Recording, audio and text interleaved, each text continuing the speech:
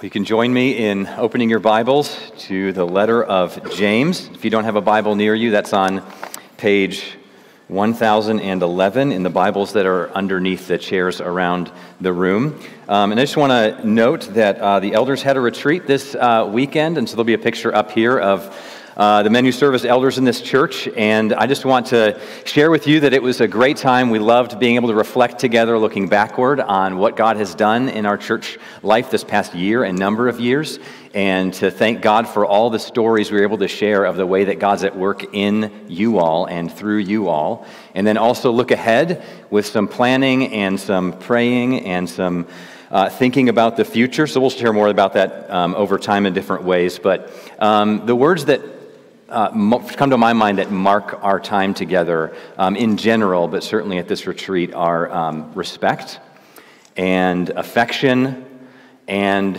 fun.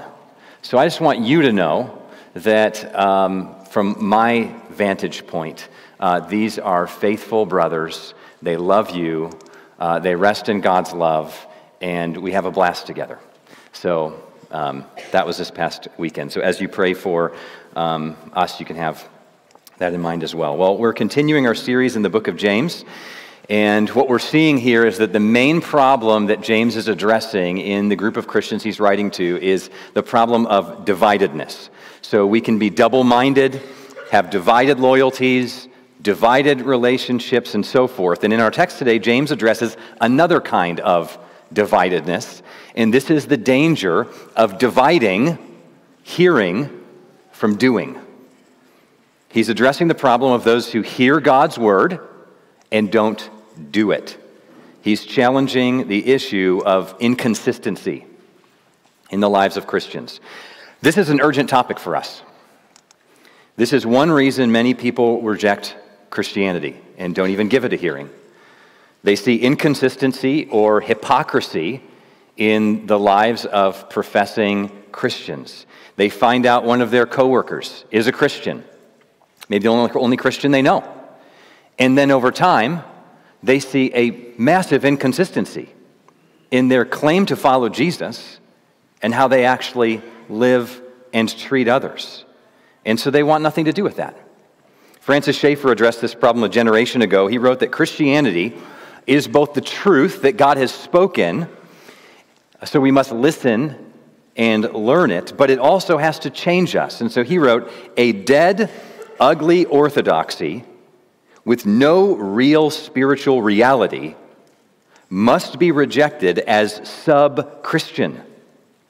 There is nothing more ugly in all the world, nothing that turns people aside than dead orthodoxy. So we take this seriously, and we need to. Of course, sometimes people have wrong expectations. Christians won't be perfect. We are imperfect people clinging to a perfect Christ. But we're also being perfected by Christ. The gap between our professed belief and our lived experience and reality and practice should narrow over time.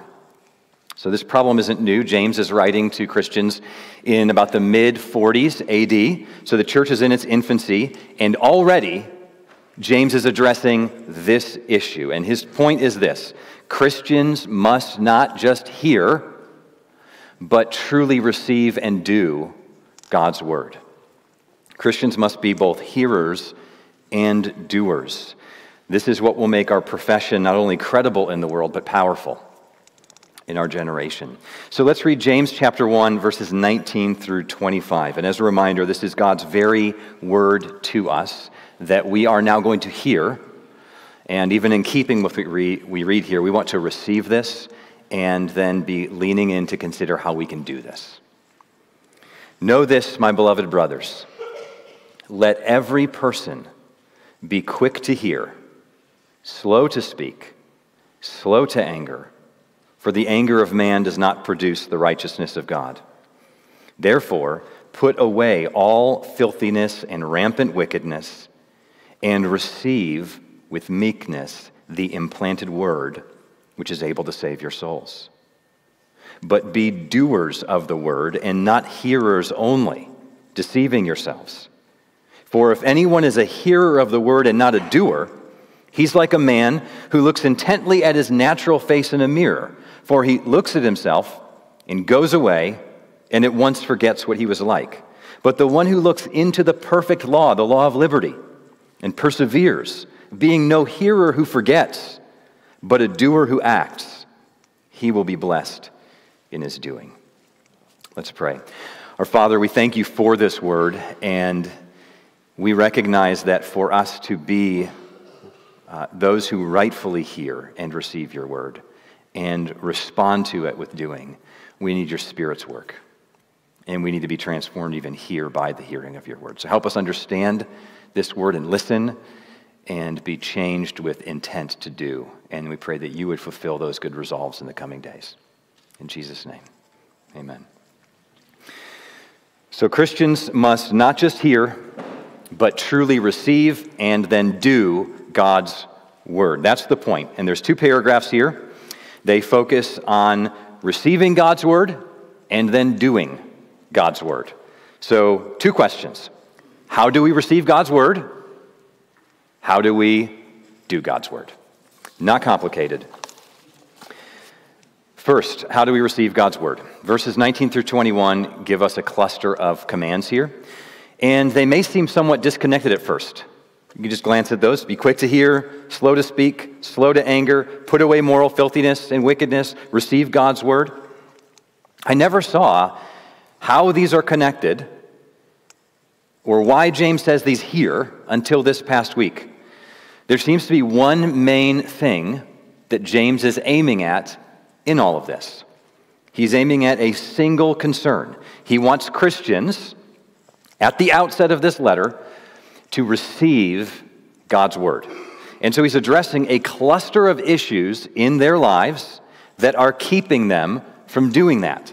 So these are barriers to truly listening, hearing, and receiving God's word. So let's think this through together, because all of us need to see that this may be going on in our lives to some degree here. And some of you really need to hear this morning. Notice the flow of thought here. First, look at what he said right before this section. We saw this last week in verse 18. He said that God brought us forth by the word of truth. So this is referring to the new birth, the doctrine of regeneration, the gift of the new heart. Do you see how God causes us to be born again? It's by the word of truth. So we hear God's true word about Christ, Jesus, and God takes that word and by the Holy Spirit gives us new life, gives us a new heart, and we trust him. So if you've become a Christian, this has happened to you. You heard the good news of Jesus, or you read it, or you remembered hearing it or reading it before, and God took that word in a moment through his own desire, and he caused it to give you new life. Now, in light of this, what are then the commands here of verses 19 to 21 doing here? These are all issues that can keep us from receiving God's word. Notice he goes immediately into giving a number of commands, and they're all headed toward the last one in verse 21. Receive with meekness the implanted word, which is able to save your souls. So do you see what's on his mind here? He's saying God gave you new life through his word, and that word is planted in you. So now, as a Christian, as one who has God's word planted within you, receive it with meekness. Embrace it. Let it have its effect on you. And then he goes on to say, be not just a hearer, but a doer of God's word. So receive the implanted word, hear God's word, do God's word. Because he caused you to be born again by God's word. So what are the other commands then in verses 19 and 21 doing here? These are the basic issues in our lives that can keep us from growing in Christ. So he's saying, you've been regenerated by the word. Now you need to let this word cause you to grow. But it's not working well in some of your lives. You have issues in your life that are blocking you from truly receiving and doing God's word. You have a certain attitude in life. You have certain sinful tendencies in your life that you have to get rid of and receive God's word. So what are these barriers to being a hearer and doer of God's word? Well, first, verse 19. Let every person be quick to hear, slow to speak, slow to anger. So he's saying you need to hear more, speak less, and restrain your anger. Because if you're the kind of person who doesn't listen, who always speaks, and who often gets angry, you're not going to be the kind of person who can receive God's word. You are closed off to wisdom and input. You're too busy talking over everyone else in life. You're too quickly bothered and frustrated by things, rather than just letting ideas you may not agree with settle in you so you can consider them reasonably. You aren't able to calm down, have self-control, and listen. You're good at telling other people their problems and talking about all the problems in the world, but you're not good at humbly listening to what your problems might be. Some of you are like this, and you know it.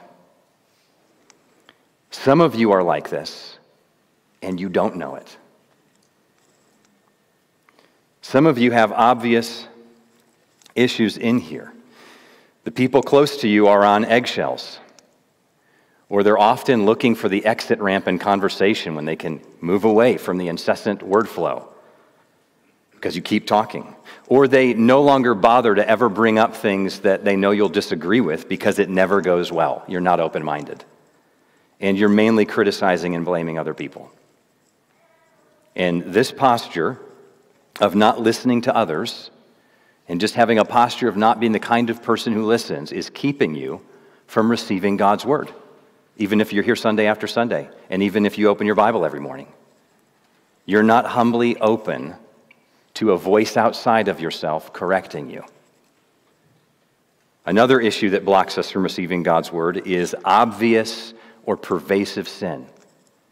James refers to this here as filthiness, like moral filthiness, and rampant wickedness.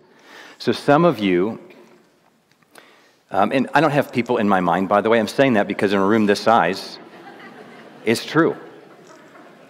Some of you have some obvious sins in your life, and they're not complicated to get out of your life. You, of course, can't do it in your own strength. You need God's help, but with his help, you can stop. You can take radical steps to cut off that relationship, to begin to kill that addiction, online addiction, to cut off drunkenness from your life. And all of this is moving toward the final note in verse 21. And receive with meekness the implanted word, which is able to save your soul. So you need to quiet your heart in life.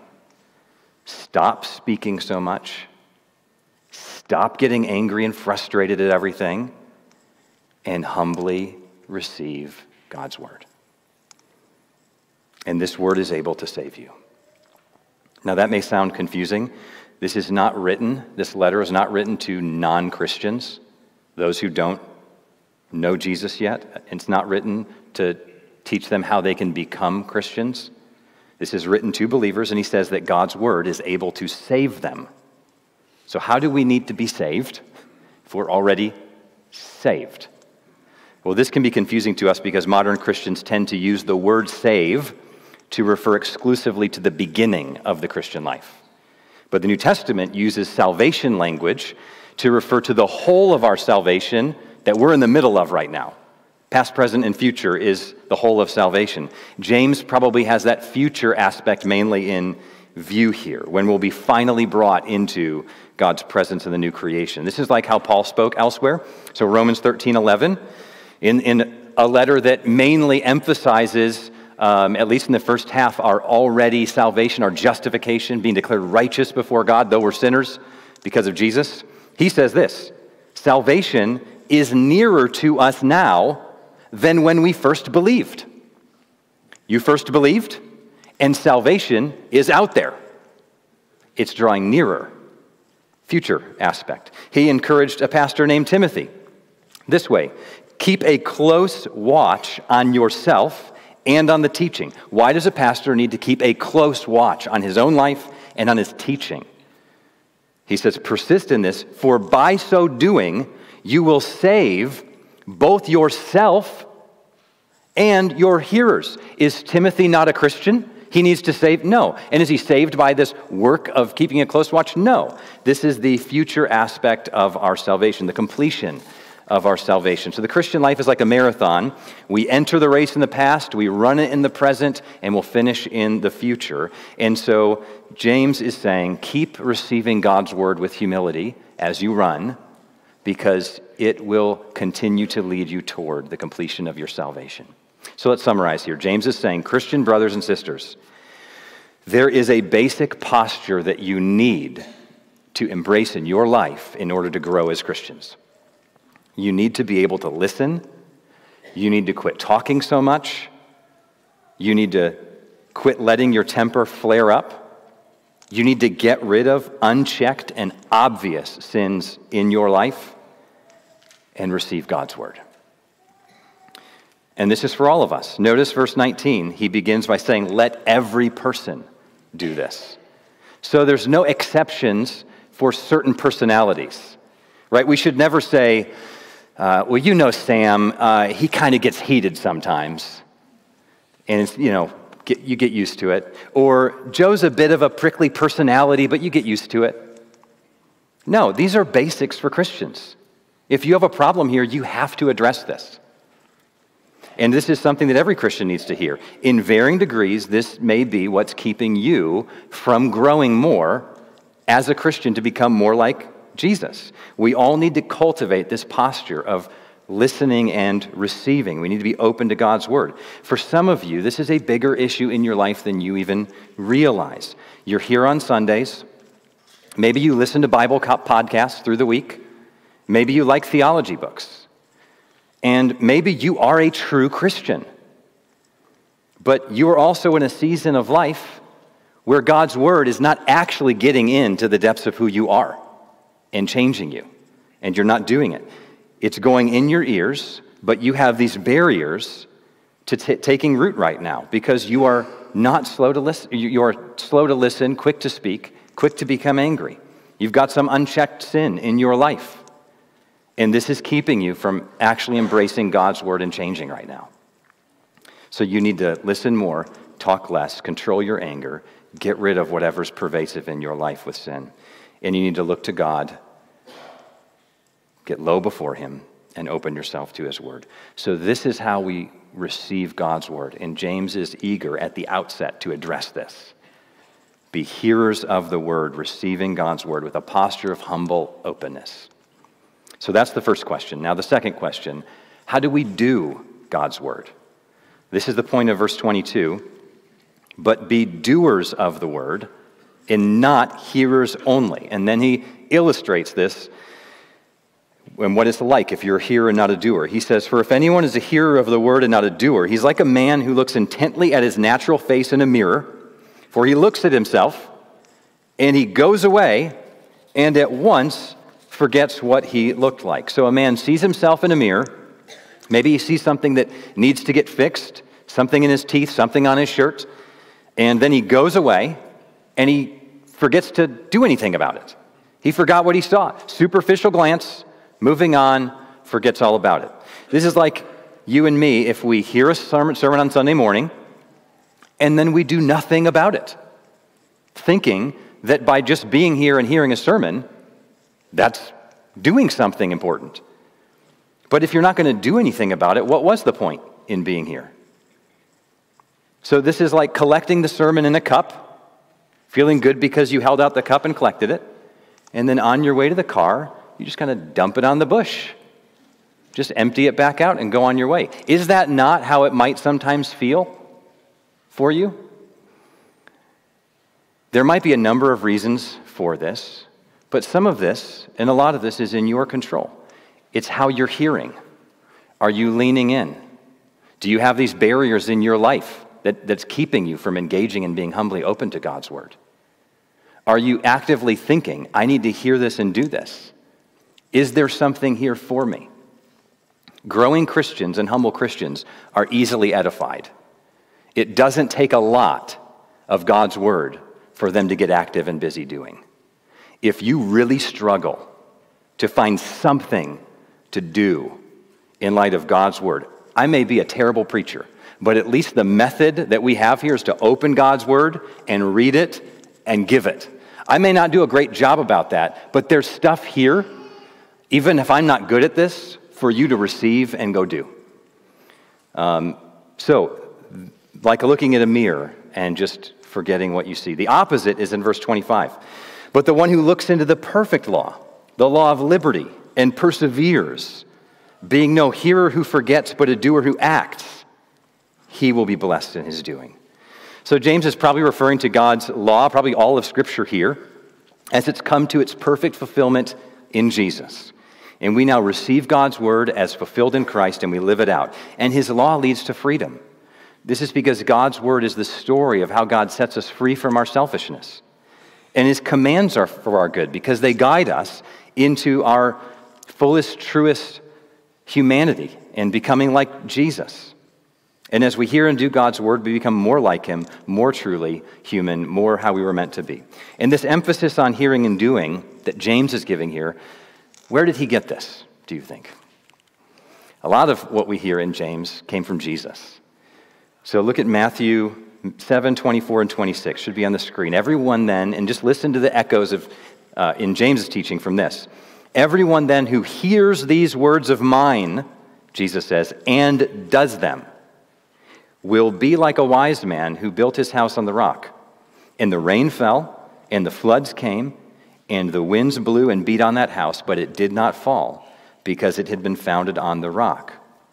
And everyone who hears these words of mine and does not do them, so hearing but not doing, will be like a foolish man who built his house on the sand.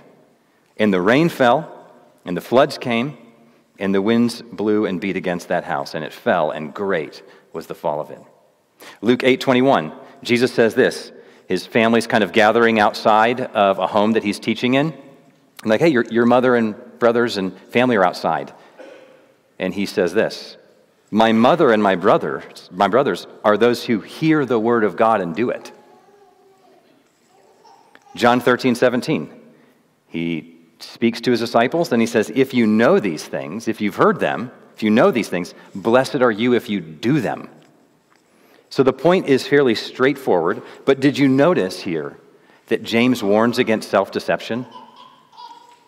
Look again at verse 22. But be doers of the word and not hearers only, and we may think, straightforward, basic, check, deceiving yourselves. So there's a particular tendency to be self-deceived about this matter, which means some of us may be self-deceived about this morning. But the problem is, if this is you, you may not know it. You're thinking about how this sermon is really good for the person sitting next to you, and you're glad you both came this morning. Or you're thinking about someone else in this room, or someone who's not in this room that should have been here to hear this message. Or you're thinking, this is for my parents. So in what ways might you or I be self-deceived about this? Well, you may think that because you are hearing the word regularly that you're doing it. Now that may sound kind of ridiculous at first, right? No, we know hearing and doing are different. But I think this is common and it's a temptation for us. Think about it. Sometimes we can read the Bible, study the Bible, learn about it, and then feel good and like complete because we did that. And we learned something. And then we go on with our day. I'll go on with my day. Because I'm essentially believing that hearing God's word is the thing I'm supposed to be doing. But then when I read it and it says to do something, I translate that not into a command to do, but something I'm to learn about what I'm to do. I've learned about these great commands that I'm to do. Check, I've learned. For example, a very common part of the Bible is the Beatitudes that we read this morning. Jesus said, blessed are the poor in spirit, blessed are the pure in heart, blessed are the peacemakers. Those may sound very familiar. You may really like them. You may have studied them before. But Don Carson once made this observation. He said that everyone thinks that they live out the Beatitudes simply because they know them and like them. He said the astonishing thing is that many people, because they are vaguely familiar with the Beatitudes, actually think they are more or less living them. So this means that there's a real danger in listening to a lot of sermons. How many sermons can you take in and actually do? Right? We don't want our hearing God's word to outpace our doing of God's word. One person who got this point said this to me. He said that he doesn't listen to any other sermons other than the sermon in his local church on Sunday morning, because he said he has enough to do and change in his life with one sermon a week. That he doesn't need more sermons to hear and then disobey. It's too much hearing, too little doing. Now, I am all for more sermons, more Bible study, more teaching, more Bible reading, and some sermons, you know that's the point that I'm mainly driving at, and commending that. But this morning, I'm emphasizing the real danger. We can end up just getting puffed up with more knowledge that doesn't actually change us, because our hearing is outpacing our doing. And there's a real danger for someone like me, in light of this text, who hears and studies and teaches and preaches God's word. The danger of self-deception for me is in thinking that God is happy simply because I'm doing this right now. But if I'm not obeying, if I'm not internalizing this through the week and under God's word even right now, hearing it with you, then I'm self-deceived. One of the thoughts that sometimes is on my mind, right as I'm walking up here to preach, is what I read from John Calvin one time. He said that preachers must be the first to follow God's word. And he put it this way: it would be better for him, speaking of someone like me, better for him to break his neck going up into the pulpit if he does not take pains to be the first to follow God. I do not do this perfectly. I'm not here to say I've done this, but I need to, and I'm striving, and I want this to be the mark of my life. We're all people. None of us are doing this perfectly, but we want to take this seriously. And that kind of statement sobers me. Let me be the first in this room to do God's word. So the point is that hearing is not enough. We must also do God's word. So how do we take all of this and respond to it? How do we hear James 1:19-25 and then do it? Here's a few implications for the morning for us to consider. First of all, I want to address those of you who don't identify as Christians. And I know some of you are here, maybe you're exploring Christianity, and maybe a friend invited you or a family member invited you. Maybe you are younger and you're growing up in a Christian home, you're in high school, and you're here and you're open, you're exploring, you're not quite yet sure what you think, though. Maybe you've been here for a number of years and you're still a bit on the fence, but you're considering it. So I want to talk to you, but in particular, those of you who are not identifying as Christians, but who have real concerns about Christian hypocrisy. You've seen professing Christians living inconsistently. They say one thing, they do another. They clearly hear a lot, but then they don't seem to live it out. Maybe you're in high school and you see this in your own parents and it concerns you. Maybe you see it in other students, or maybe you're older and you've seen this in the workplace.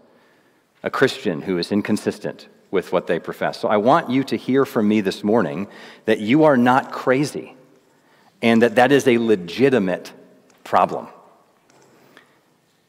The Bible itself consistently makes that very point right along with you. The letter of James, this one we're looking at here, is one of the earliest Christian documents, written just 10 or 15 years after Jesus' death and resurrection in the beginning of the church. And one of the first issues that James addresses in this earliest of Christian letters is this very problem. And James is saying nothing that Jesus didn't already say. So I want you to know that we agree, I agree, that's a real concern. But what I also want you to consider is that this does not invalidate the claims of Jesus or the reality that he is the Savior and Lord.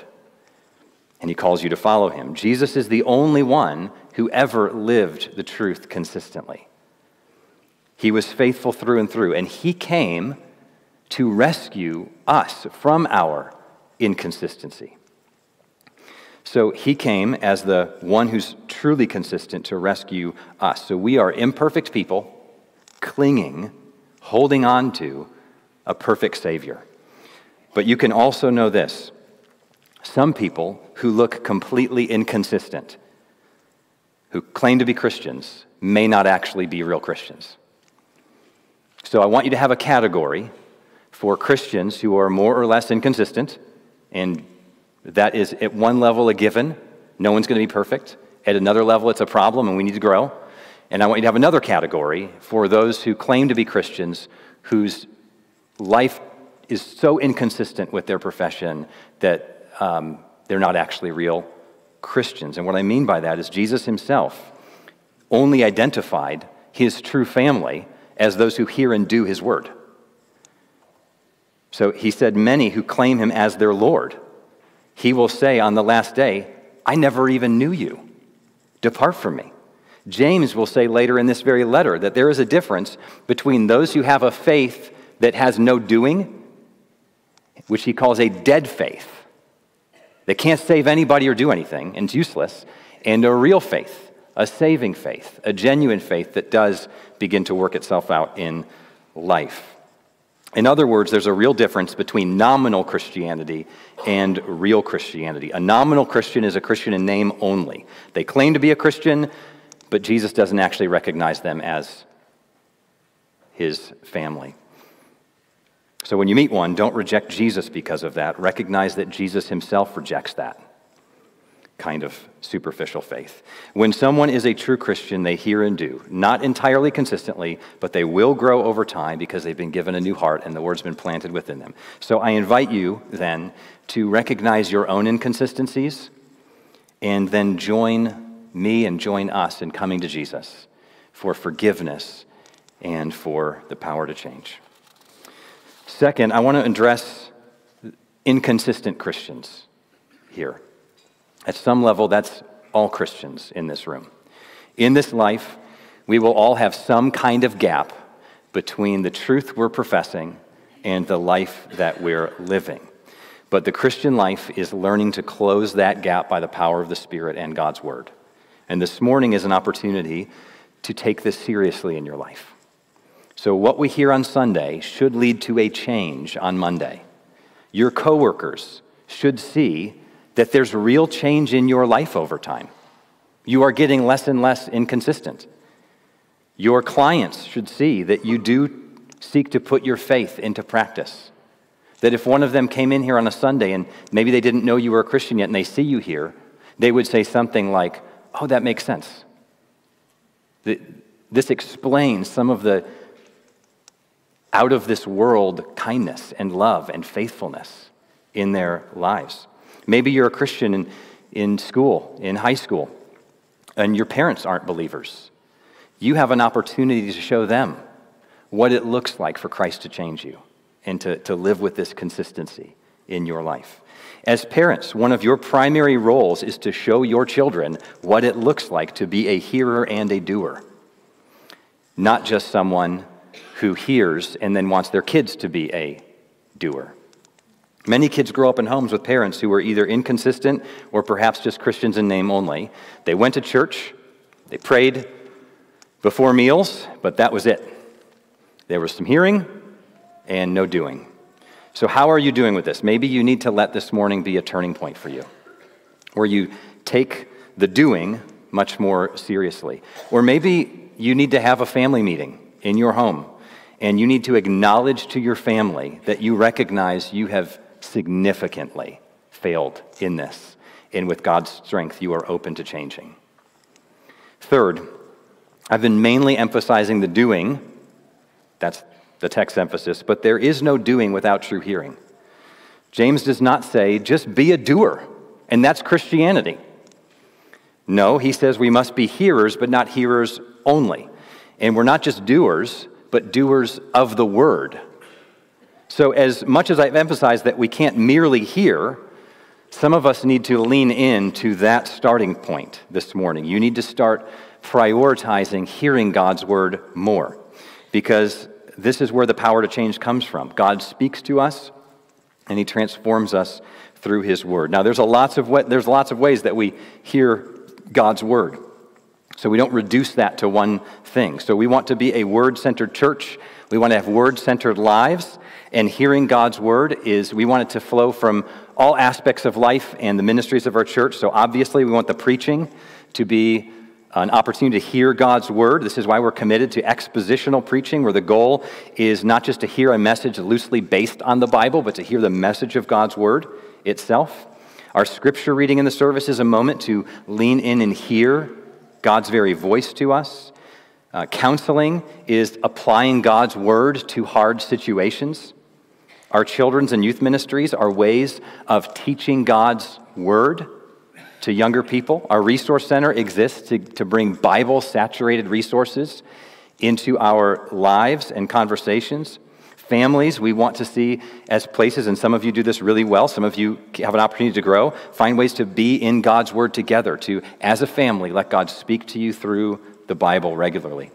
We want to encourage one another to be in God's word every day. Maybe that's not the morning for you. It may be lunch. It may be on your commute. For most of us, probably it would be waking up earlier and carving out that time to do that.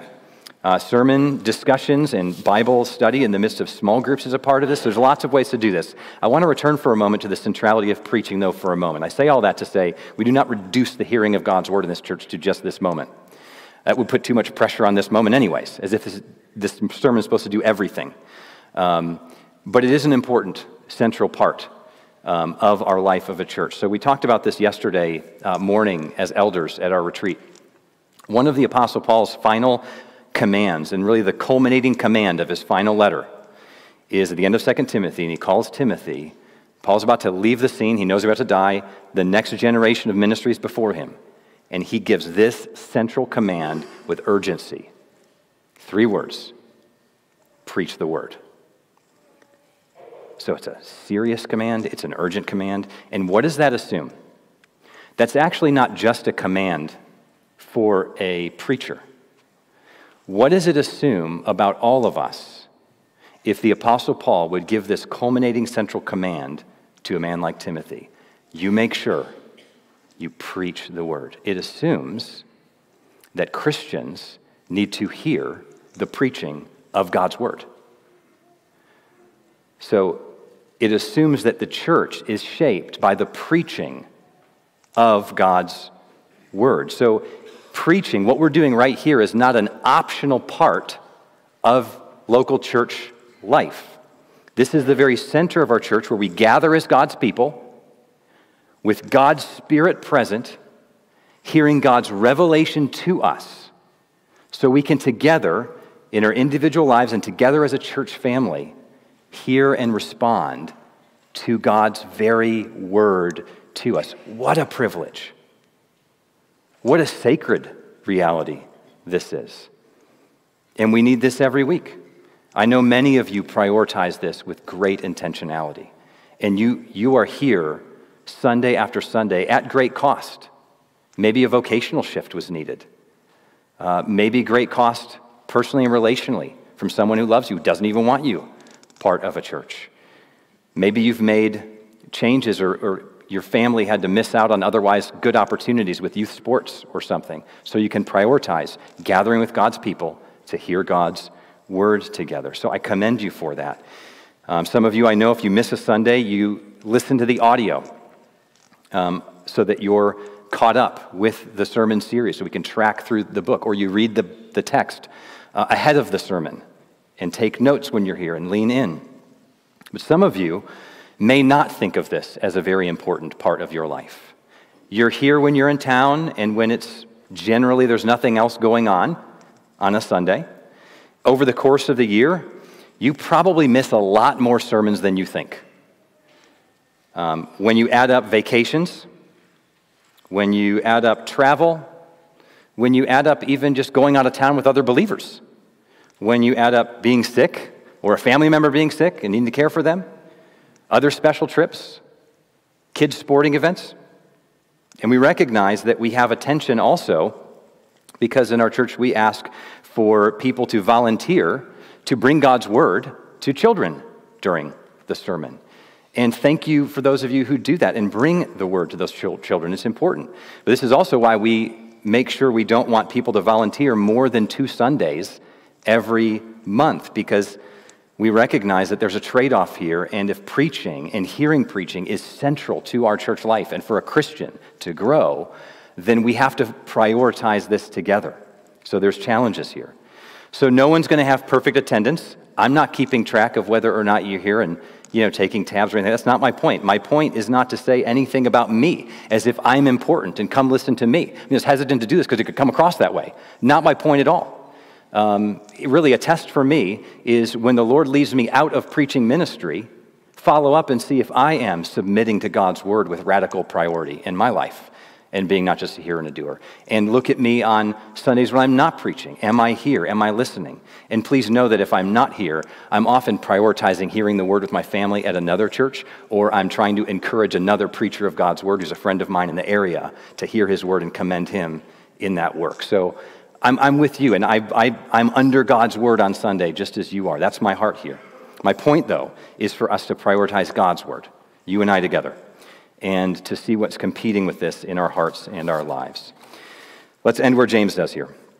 He says, the one who hears and then does will be blessed in his doing. What a great word.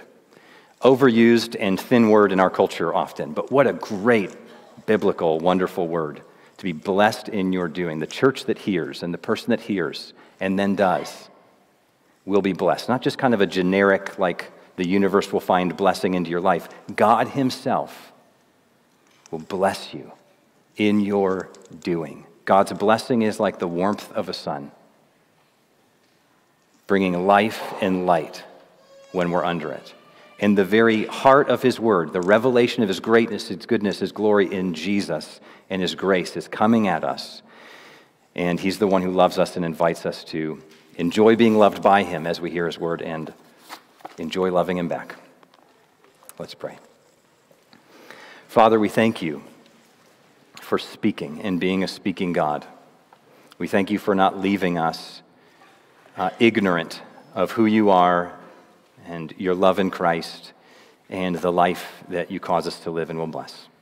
We pray that you would cause each of us to respond in the ways that each of us needs to, which only you know and only you can actually bring about.